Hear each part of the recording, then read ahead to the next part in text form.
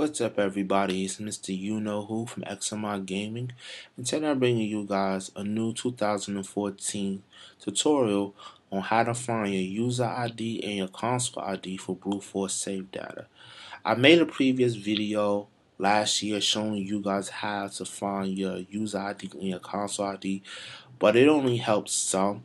So today I'm here to bring you a easier way on how to find your user ID and your console ID for BruteForce Savedata 4.6, so you guys can start reconciling saves. And if you don't know what I'm talking about, I'm going to show you right now. So when you open up BruteForce Savedata for the first time, you're not gonna. It'll just be blank, and it's gonna ask you to put in your user ID and your console ID. And if you don't know what I'm talking about, I'm going to show it to you right now. Just right click, go to settings, global settings, and open it. And right here, it's going to ask for your user ID and your console ID. Once you have these two, you can then go ahead and start reassigning saves to your account. But if we don't do this, it will not work for you to reassign saves correctly. So let me show you the easy way on how to get your user ID and your console ID.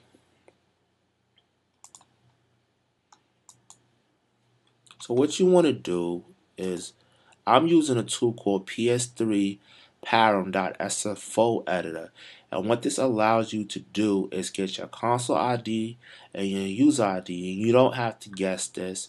All you need is a save that has the param.sfo inside the save, which most saves have that in there. So I'm going to use my Batman Arkham Origins save, which is on my desktop right here. So what I'm going to do, just click on it, go to my param.sfo, open. It tells me the game, my account, and all I want to do is go over to the side, change it to my param user ID 1, or param user D1. And right here is my account ID or my user ID. So let's go back to BruteForce Savedata. I'm going to reopen it for you. Go to settings, global settings, and my user ID that you see inside of param.sfo editor, this right here, is what I would put inside of my user ID right here. Now I need my console ID.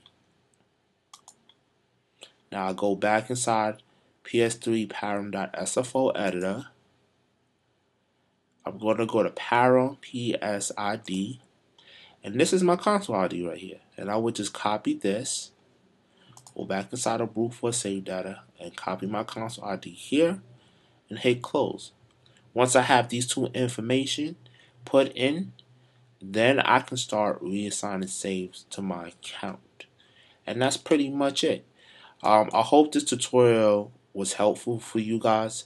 If you're looking on how to download the PS3 Param.sfo editor, I will have all links below. You could just click on that and you can download it. If you need BruteForce Savedata 4.6, I'll also have a link below so you guys can download that, which is the latest version and last version of BruteForce Savedata. There is no other version higher than 4.6. That's for a later video. I'll explain what happened with BruteForce Savedata.